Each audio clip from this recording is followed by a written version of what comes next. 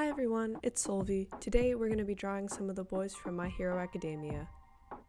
We're actually going to be changing it up this time because we are going to be working in grayscale and then coloring using gradient maps and adjustment layers, which is something that I've only done once or twice, so it was definitely a little bit of trial and error.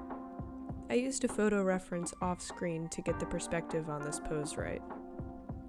Anyways, you can see that I'm going in and I'm finalizing my sketch, adding faces, details in the clothes. I had a lot of fun coming up with little Easter eggs in everybody's clothing and accessories.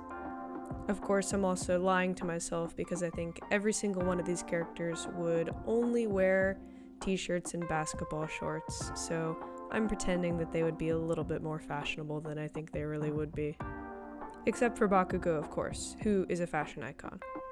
You can see that he's rocking a My Chemical Romance t-shirt in today's illustration. Fashion notes aside, you can see that I've moved on to rendering. I don't do a lot of detail in my facial sketches before I just jump to the painting stage, to be perfectly honest. That's also part of why I usually skip ahead in my speed paints to where I already have a sketch. I just think that part is not super interesting to watch. I will say that rendering in grayscale went a lot faster than rendering in color normally goes, just because you're only dealing with values. I will say I think the values in this piece ended up being super clear, but it definitely took a bit of fiddling to get the colors right, and I think that the color scheme in this piece is definitely atypical for my work, so you'll have to let me know if you think that's a good thing or a bad thing. For some reason, I always find Todoroki's face super easy to draw. It always kind of just clicks into place. You can see I really honestly barely spend any time on it, versus Bakugo actually took me forever this time. Normally I can do him no problem, but I don't know, something was off. You can see that I'm also strategically moving from face to face, rendering a little bit of the clothing and completely ignoring those shoes. Shoes already give me a hard time, but these guys all wear sneakers, and honestly, if I'm gonna be drawing shoes, I usually prefer to draw either heels or boots. Sneakers are very challenging for me. I did have a lot of fun, however, with some of the other little accessories and details. I gave all of the boys matching friendship bracelets. They were originally going to be All Might colored, but that ended up looking kind of muddy, so I think they just ended up staying plain black, but those are All Might friendship bracelets. You can see I've finally started in on Kirishima's sneakers there. I think I did the best job on his sneakers, and then I started to get tired of drawing shoes. So they didn't turn out great.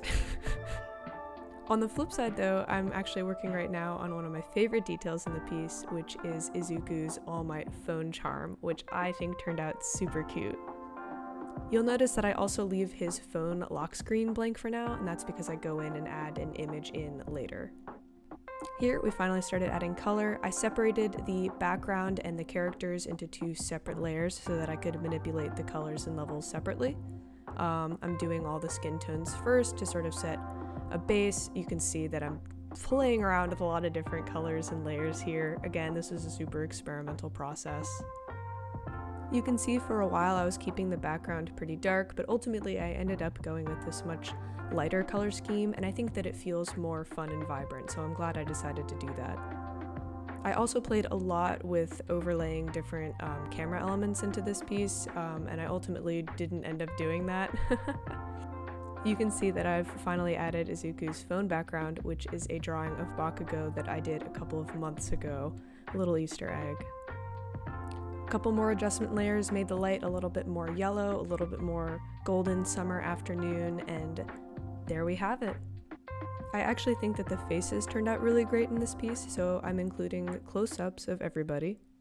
You'll have to let me know who your favorite is in the comments below.